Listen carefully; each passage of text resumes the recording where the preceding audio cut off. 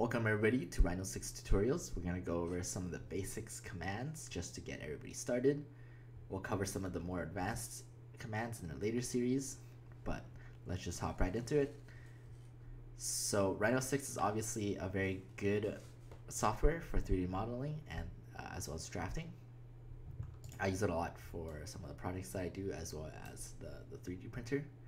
But on the left here we have our toolbar. It's got everything from select, point, line, square, cube, text, trim, explode, you name it. You can find it in here. A lot of people like to use these, but what I like to do is type these in on the taskbar up here. It really is up to you. It's a preference thing. But if you do want to use these, make sure you're familiar with where everything is so you know where to click. On the top here, we have another set of toolbars. So standard, C-plane, set view, yada yada. We're not going to worry too much about these for now, but we'll come back to these in a later video. Do not worry if you guys don't have this tab right here. It's just a separate render that I use for Rhino 6. So don't worry about it if you guys don't have it. On the right here, we have our properties as well as our layers tab. These you'll be familiar if you use things like AutoCAD. What these basically tell us, especially the properties, is what these objects are, where they are, what materials they are, and basically it's an ID for the object that we have. In the layers tab, if you use Adobe or Autodesk, we'll be familiar with layers, but it's how we keep things organized. You can create sub layers by right clicking, new layers, duplicate these layers. You can also change the color of these layers, lock the layers, and show the layers. These are really helpful tools to keep our project organized so we know what's going on instead of just a big mess.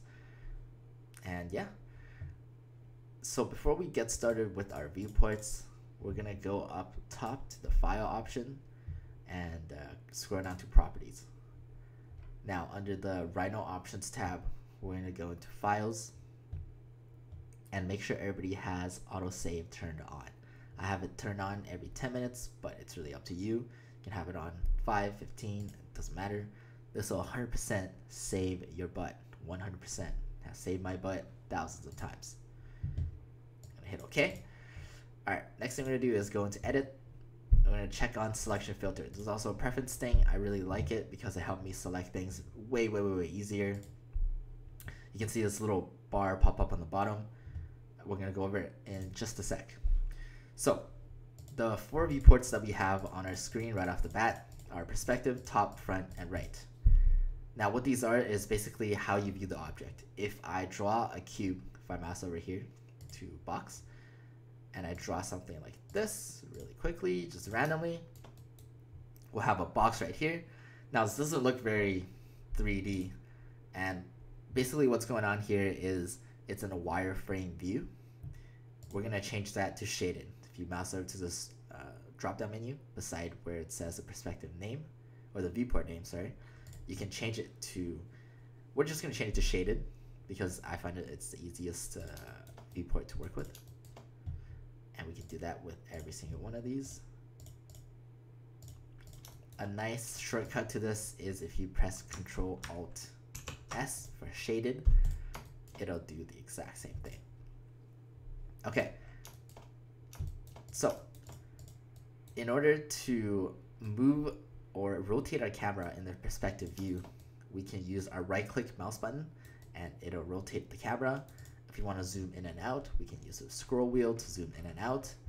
And if we want to pan the camera, we can hold shift and right click, and that'll help us pan our camera. So with the combination of these 3 commands, we'll have free reign over how we view the object in our viewport. What the top view does is basically it takes this object and it makes a top view like this. So you can see these two are now basically identical. With the front view, it's gonna do the north side. So it's gonna look like this on the front view.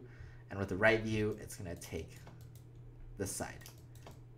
And it's gonna look just like that. So these two are actually the same view.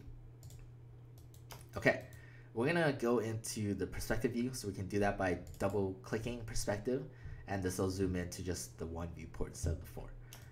And we're gonna go over the snap filters, or just the snap options. So we're gonna hover over a single point, just gonna make a nice point on the corner here. As you can see, it's on the corner where these three lines meet. It's all nice and dandy, we don't have to worry about it.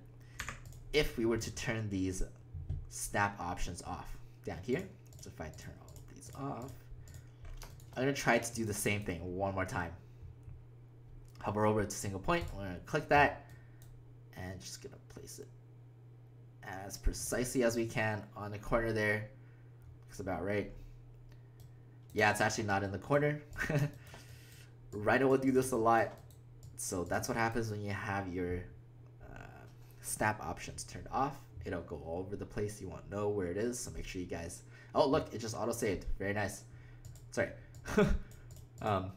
So make sure everybody has your selection, or sorry, snap options on. What I like to have on is end, mid, center, point, sorry, intercept, and perpendicular.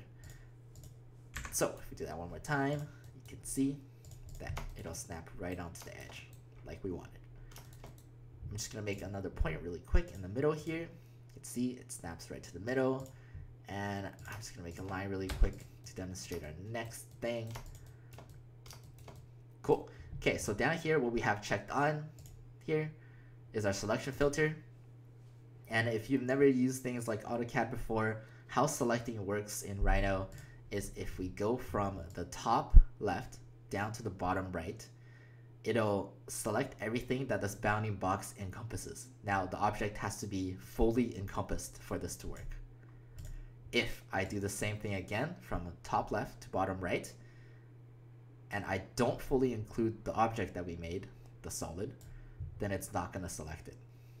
However, if we go from bottom to top like this, usually bottom right to top left, anything that this bounding box touches, it will select.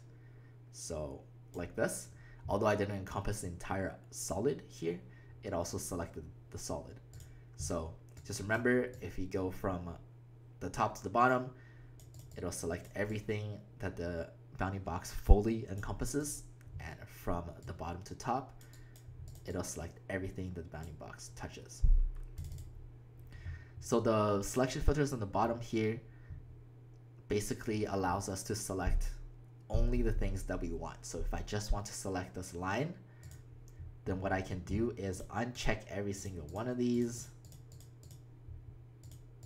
and curves, which is basically lines, and no matter what I select, no matter how I select it, it's only going to take this line. So instead of doing it the entire, well, instead of unchecking the entirety of the selection filter, we're just going to turn these all back on. Okay. Now a shortcut to doing this is if we hold Control and then we mouse down here, you can see it's all unchecked. And we do the same thing. We're going to click on curves. You can see that it does the exact same thing, but we didn't have to uncheck every single one of these. Now keep in mind, this does only work once. So after you hold Control and then you click and then you select the object, it'll go back to having everything checked. So every time you want to do this, you have to hold Control again, and then just like that. Okay, that just about covers it for some of the basics, and see you guys in the next video.